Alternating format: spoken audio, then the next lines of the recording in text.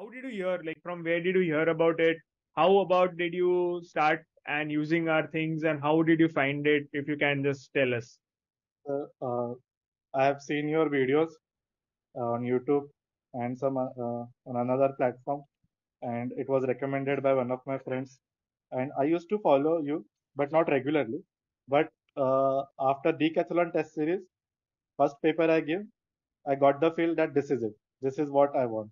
This is the net practice which will give me results. And that's how I started believing and following you more closely than all the video lectures and all the MCQ Bank. MCQ Bank is just fantastic. So one point is that all MCQs are covered line by line according to the text. So what I used to do is I first used to read the textbook. Then how much I regain, I used to check by solving the LGS MCQs. Those are exactly line by line MCQs, important points.